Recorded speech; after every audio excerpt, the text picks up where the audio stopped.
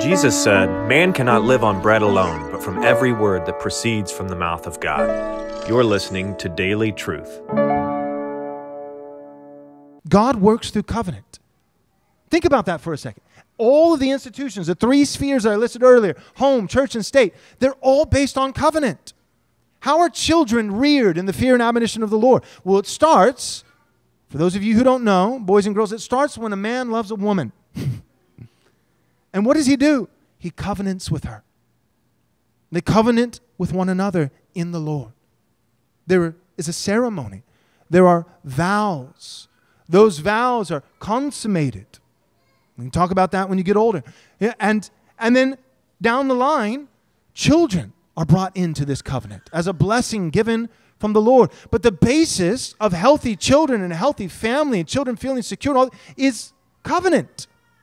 Did you know statistically, a boy, I don't know about for girls, but I remember very vividly the statistics for boys. A boy whose parents divorce and where the mother gets primary custody over the son, he actually experiences more problems in life than if his father died. Do you know why? Because if the father died, the mom, in general, would talk about his dad, who is completely absent, but who was a hero. Dad would be spoken of in positive terms. But in divorce, sadly, in divorce, both parents, but especially if the mother has primary custody, dad is not spoken of as a hero. And so the son grows up knowing, I'm like dad. I see him on the weekends or the summer. I look like him. I have some of his mannerisms. Every year that passes, I'm growing into dad, and mom tells me he's a monster. I guess I am too.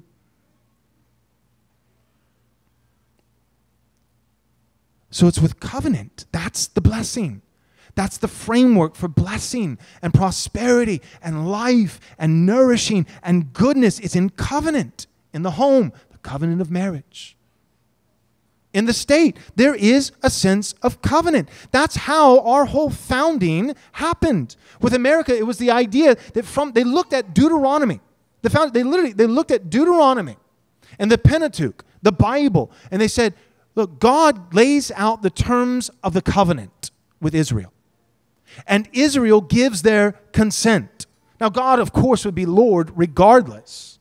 But there's something significant of this Magna Carta, this contractual, consensual, mutual agreement that God says, I will be your God and you shall be my people if you love me with all of your heart, if you keep to my commandments and this and that, and this is what I will do for you, and this is what is required of you, O man. And 3 times Israel says, we will do all that the Lord has commanded.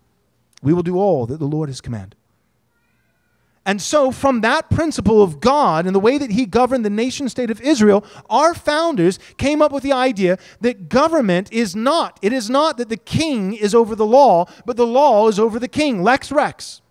That the law stands supreme as a transcendent universal authority above any man. That the highest official is not a human official, but a document. It is a law, and it is contractual, and there is consent from the governed, and there is representation, and that's the existence of our nation. It's not a coincidence that the United States of America has been the most prosperous nation in the last 250 years, bar none.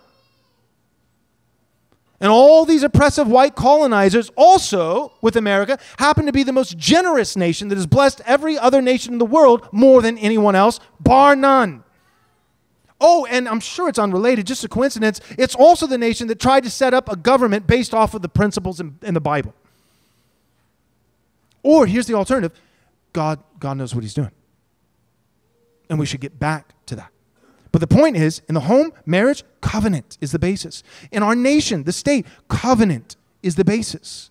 If somebody migrates into our country and does it legally, there is a process for citizenship. There is a covenant. There is an agreement. There are stipulations, requirements. We will provide these things. You must do these things. There must be an agreement. You must pass this test. You must give your consent. These kinds of things. It's a covenant. And so too in the church. This is the final point. In the church of God, the visible church, Invisible church, you guys hear me use these terms a lot. Let me explain them because I don't always explain them. I apologize for that.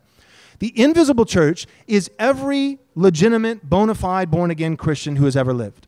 The invisible church includes Paul, Peter, James, and John. It includes Athanasius. It includes Augustine, maybe Aquinas. It includes, all these different guys. It includes Luther and Calvin and Zwingli.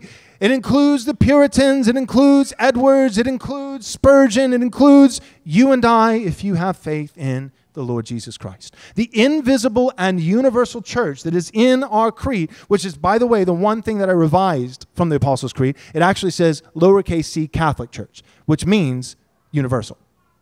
But a lot of people, I don't have time every single Sunday to explain to every single visitor why we said we believe in the Catholic Church. And then I get up here and rag on Catholics. So instead of that confusion, I just put the definition right there, universal and invisible church. So the universal invisible church, it is all over the world, it's global, but it's also all throughout history. Everyone who has ever lived in any place and whoever will live who has faith in Jesus, who is truly born again. That is the true church, the invisible church. But the visible church, global, universal, invisible church, that's one thing. But local, visible church is also biblical and important. This is what we would call the church institute, the institution of the church. It is visible and it is local.